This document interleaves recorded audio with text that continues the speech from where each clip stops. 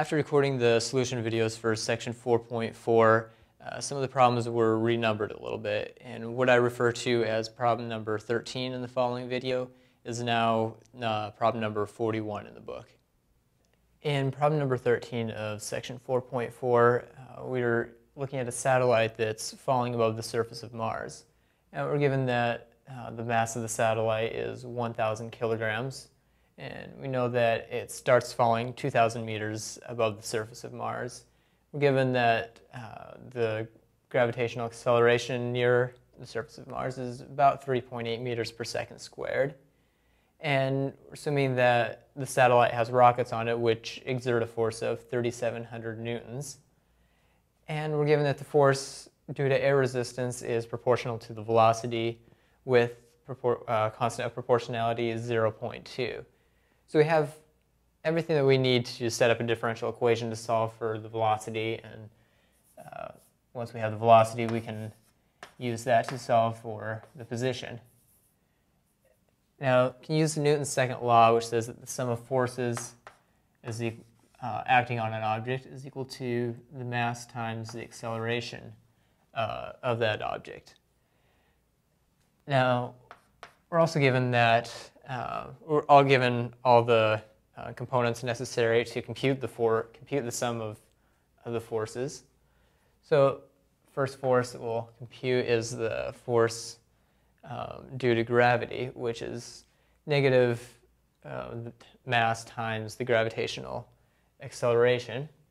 So, we have negative 1,000 times 3.8. We need to add 3,700 newtons. And that's coming from the jetpack, or from the rockets. And finally, we'll have negative 0.2 V, which will be the force from the air due to the air resistance. And the reason we have a minus sign there, it might seem a little out of place at first, is because, well, the satellite is falling, so the velocity is going to be negative. So we want this force to be positive. In other words, air resistance pushes upwards. So we have the negative sign to compensate for that. So we can rewrite all of this as, well, mass is 1,000, and acceleration is just the derivative of velocity. And this will be equal to, well, negative 3,800 plus 3,700. So this is really just minus 100 minus 0.2 V. And this becomes dV dt is equal to minus 0.1 minus 0.0002 times V. So now we can use this differential equation here to solve for V, and we do that by separating variables. So we have dV over negative 0.1, etc. And on the right-hand side, we just have dt. So integrating both sides will give us, well, here we'll have 1 over negative 0.0002 times the natural log. So natural log of negative 0.1 negative 0.0002 V.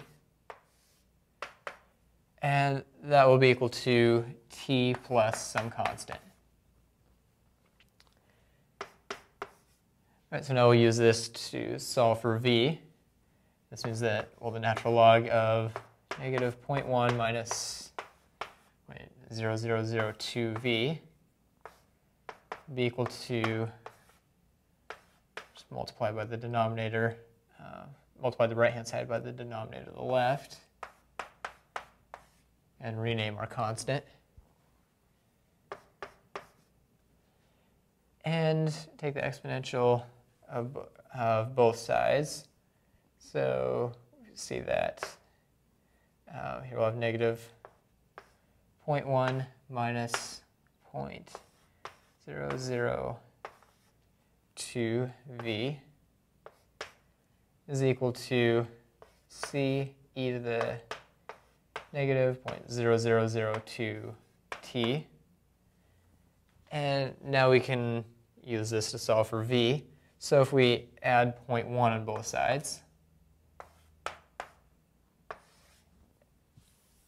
and divide by negative 0.0002, negative 0.002, we see that formula for velocity, in fact our general solution to the differential equation, is given right here. Now, of course, we're given an initial condition for this problem. We know that the initial velocity is 100 meters per second, but this is negative 100 because the satellite is falling downward. So the initial velocity is negative 100, and this will be equal to, well, substitute t equals 0, be c plus 0.1 over negative 0.0002. Now we can use this to solve for c, and it turns out it'll actually be a little bit more convenient just to solve for the value c over negative 0.0002. So if we do that, we see that, well, this is this constant plus 0.1 over 0.0002, which is negative 500. So we'll have add 500 on both sides, and we see that c over negative 0.0002 is 400. So this means that we can rewrite our original or our general solution, and we can write using the initial condition and the value of the constant we found. We can write the particular solution as, well, 400. This will be 400 e to the negative 0.002t and minus 500. And this then is our final formula for the velocity of the satellite at time t. So now to find the position function at time t, we simply integrate the velocity. So position at time t will be the integral of, the velocity is 400 e to the negative 0.0002t minus 500 dt. Now this will be equal to, you can pull out the constant 400, and using u substitution, we also end up with a negative 0.0002 in the denominator, and left with e to the negative 0.0002t, and minus 500t plus a constant. Now, if we evaluate this, the coefficient in the first term, see that it's negative 2 million. E to the negative 0.0002t. All right. And since we're given an initial condition for the position, we know that the position of the satellite at time 0 is 2,000 meters above the surface of Mars. We can use this to solve for c. So substituting in t equals 0 gives us 2 million plus c on the right-hand side. Now this, just by, this would be negative 200, or negative 2 million plus c on the right-hand side. So adding 2 million to both sides gives us 2,000 is equal to c. So now we can substitute back in to the original equation up here for position. And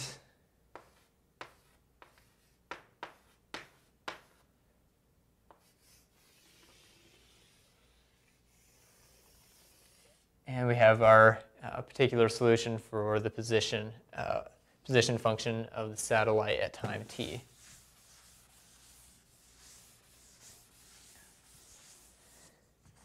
Now, part B asks, at what time does the satellite crash into the Earth? Or, excuse me, into Mars.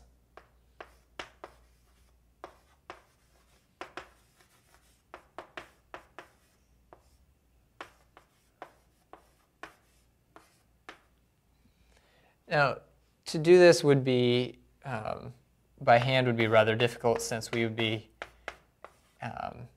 looking to solve the equation P of t equals 0, where P of t is this big long equation here. But if we put this into a computer, we can find that the time is about 19.84 seconds. And of course, if you wanted to do this by hand, you could also use Newton's method. But substituting this into a computer and asking the computer to solve it is a much easier method. Now, part C asks what the velocity is when the satellite hits the surface of Mars. So